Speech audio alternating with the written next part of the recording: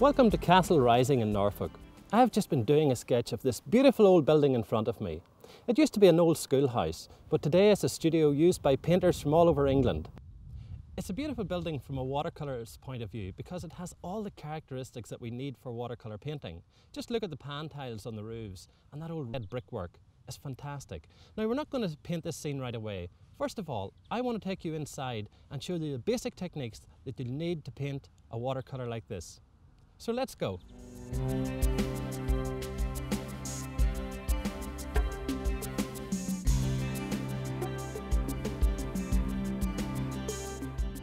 Well, now I'm back inside the studio, and I must say it's a lot warmer in here. And I have the sketch completed.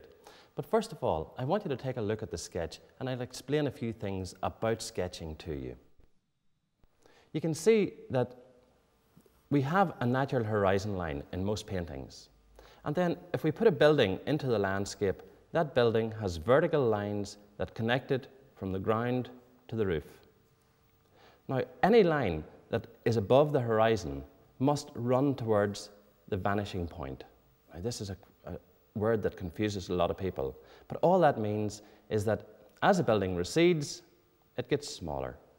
So a line above the horizon is falling, a line below the horizon is rising, because the wall that is back here is going to be smaller than the wall that's closest to us. Now, in reality, they're probably both the same size, but it looks smaller. In the same way, any line above the horizon that's going away on this side is falling. Any line below the horizon that's going away on that side is falling. So we have the same thing happening here. Now, if we put a roof on the building, there's a gable end wall. And the same thing there, that's the far gable. This line along the ridge tile is falling as well. So we can see lines above the horizon falling, lines below the horizon rising. If we put doors into the building, there's one door, that's the width of it. There's the width of the window, but again, the top of the door is following the line of the fall of the roof. Top of the window, exactly the same. If we cross the horizon line, which is this one, then the line must start to rise. So there's our door and our window. And that's the simple message of perspective. As things recede, they get smaller. As long as we bear that in the back of our mind, we don't have to concentrate too much on all the complications that arise out of perspective. You can see in the building that I've sketched, we have rising lines below the horizon, falling lines above the horizon. And that's all we need to bear in mind. So let's get in now and mix a few paints for the painting itself. So filling the tray with water, I'm going to fill a couple of trays, and we'll start with the cloud colour. That's the sunlit cloud, and I'm going to use raw sienna and water. Now that's a very, very pale wash of raw sienna and water. A pale wash just means that we use a lot more water. The next colour is going to be ultramarine blue. We put that in first of all. Now we need quite a bit of this blue to give us the blue of the sky. Just mixing that through. Always make sure that the brush is well mixed through the paint so that you take all the pigment out of the hairs of the brush and you don't have little bits of paint sticking to the paper whenever you start to paint. I'm going to kill the blue slightly with a little bit of light red, and only a touch of light red, not an awful lot at all, just to take the edge and the strength off the blue. Mixing all the pigment through. Now, the third wash that I'm going to mix in this tray is crimson, which is this deep dark red. There's still blue in the brush, so it's going to give me a very pale purplish colour.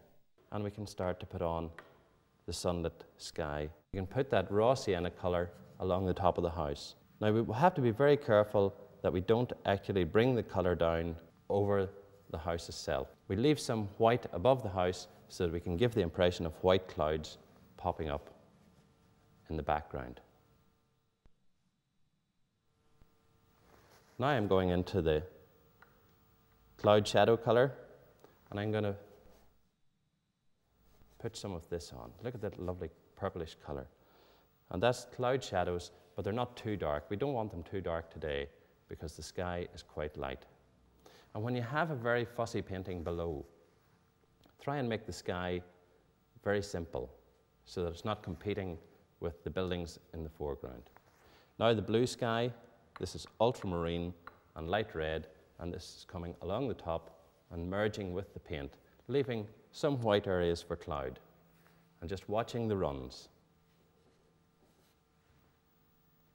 Just putting some blue along here, filling in the top area of the sky. Now cut along the top of the house there, a nice neat line, filling in the corners, and the same here behind the tree. Now always think of the shape of the clouds. You have to keep in mind that the clouds are blowing across the sky. That's enough paint. I'm just going to blend that out now using a little bit of water, softening out some of the edges. And as I said, we don't want it too fussy at all. Down along the chimney, across the top of the roof, cutting around the areas that we want to retain light colour, and softening all the time. This has to be done pretty quickly. And there we start to get the outline of the buildings. Now this is a 3/4 inch flat brush, and it can be used very neatly around the buildings, although it is a big brush, just by using the edge of the hair of the brush to cut neatly around the top. And a bit more water just to soften this area. We can bring that right down behind the trees in the background because they're going to be slightly darker, just to fill in that whole area. There's another little bit. And then we just let that dry. Now, while we're waiting on that wash to dry, we can take a look at the colour that we're going to use for the distant trees behind the house, which is the next stage of the painting. And that colour is a mixture of light red and ultramarine. Not so much light red and more ultramarine to give us a purplish blue. Now, I'm going to come up to the paper again, and I have a border on the side, and I'll show you what that wash looks like.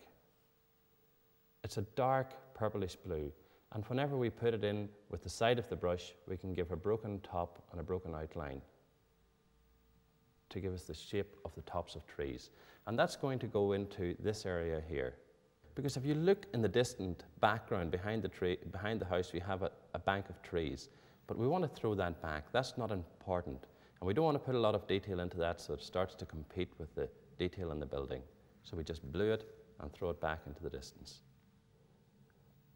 So even though this is still a little bit wet, I'm going to put that in, because you'll see that when I put it in to the drying wash, we get a soft top to it.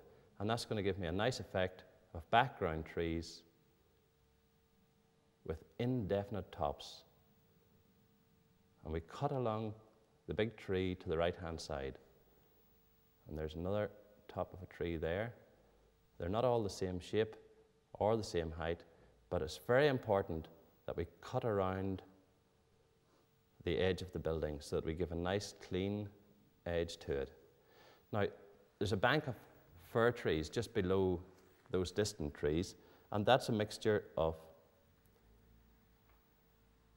Windsor yellow and Windsor blue, and that'll give us a dark green. Just to give it an earthiness, we're going to add a little bit of light red.